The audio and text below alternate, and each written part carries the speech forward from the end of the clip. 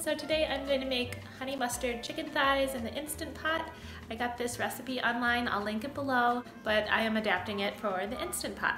So if you like this kind of recipes, make sure you hit that subscribe button and give me a thumbs up. All right, let's get cooking. We have about 2 pounds, maybe 1.5 pounds here of chicken thighs. I have boneless, skinless chicken thighs. I'm gonna cut off some of the fat once I open up the bag. I have salt, pepper, oregano, olive oil, honey, and Dijon mustard. So the first thing I'm going to do is turn the Instant Pot on Sauté, and I tossed in about a tablespoon or so of olive oil. I'm going to let that heat up, and I'm going to just sear the thighs just for a couple minutes. You can omit this step, but it does help with flavoring. So in a small bowl, I am going to mix about 1/4 cup of Dijon mustard, as well as 1/4 cup of honey.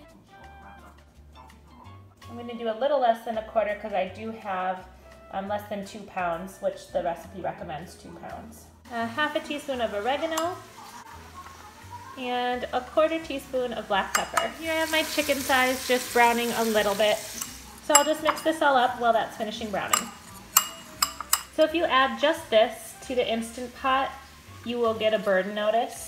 So what I'm going to do is the pot and pot method because I don't want to throw the ratio off by adding liquid to this. I'm going to pull out my chicken thighs and pop them in to this small pot that I have. I'll link below where I got these. They're just from Amazon.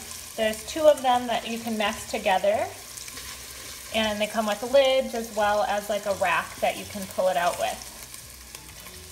Even though I'm doing pot and pot, I'm going to have to deglaze the bottom here. This will start burning. So I'm going to put a little bit of water in to loosen some of this up off the bottom. So I have it on Sauté with just some water, and I'm going to scrape the bottom, making sure all of, the bits here are off of the bottom. And if you skip the Sauté portion of it, you won't have to deal with this. But I do think it does benefit the dish by sauteing it a little bit, or you can do it on a pan, ahead of time if you prefer to do that. So I'm just going to pour my honey mustard mixture over this until it's well coated. Okay, so I have kind of tossed the chicken in the sauce. I have a cup of water down at the deglazed bottom of the pot with my trivet in there, and then I will just set this inside.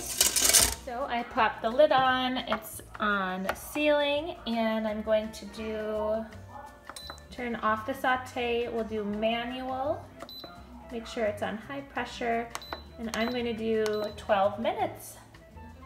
And then we'll do about 10 minutes of a natural pressure release after this is done. What do you got there, honey?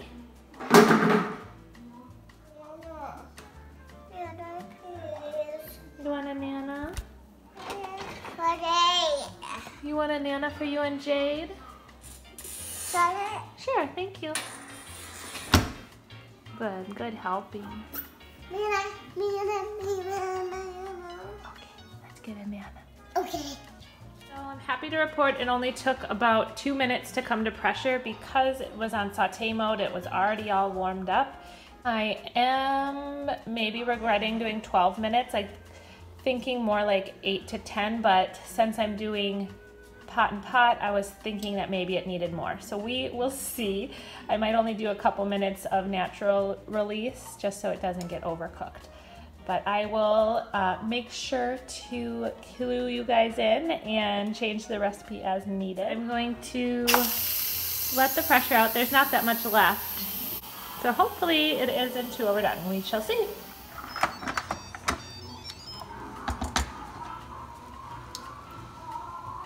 So I'm just gonna pull one out and use my meat thermometer here to check the temperature. I'm really pretty positive they're done, but it doesn't hurt to check. Yep, definitely done. So it could probably do with less time. It was quickly reaching 200, but it doesn't seem dry or anything. So if you like your meat, well done, you can do the 12. But you can experiment with 8 or 10 minutes. Here, nice and glistening and looks delicious.